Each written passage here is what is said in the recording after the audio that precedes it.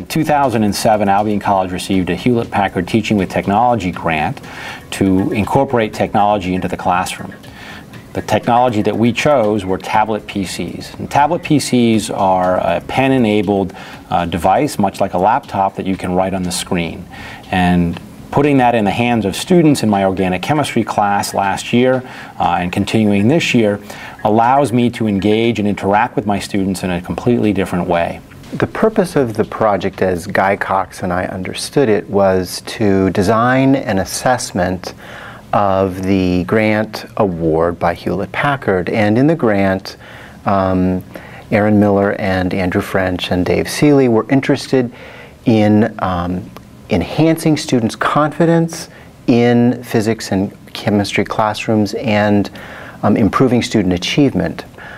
Students have indicated that the use of tablet PCs has made them feel much more confident, primarily because they have more ways to talk with one another and to communicate with the instructor.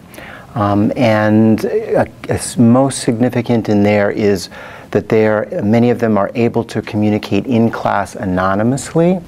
The tablet software that we use, Dino, allows me to pose a question to the class on the front screens. They can work on that problem on their tablets and then submit an entire panel of their answer to me. And then I can incorporate that into the classroom anonymously, so a shy student who knows what's going on can get the recognition anonymously of doing the right problem, and so their feedback is really much appreciated. What we have learned from Andrew French is that previous to using tablet PCs, he had a very commonly understood and traditional way of checking in on students, which was to ask a question to the whole class and then expect a response in public from a student. He could also check homework. He could also check quizzes and exams and make a judgment at that point about students' understanding. He could also talk with students during office hours. With the inclusion of tablet PC use in the classroom, you have all of those options, plus you have new options for checking with students, and options, again, that allow for anonymity, which for a number of individuals is a really important factor.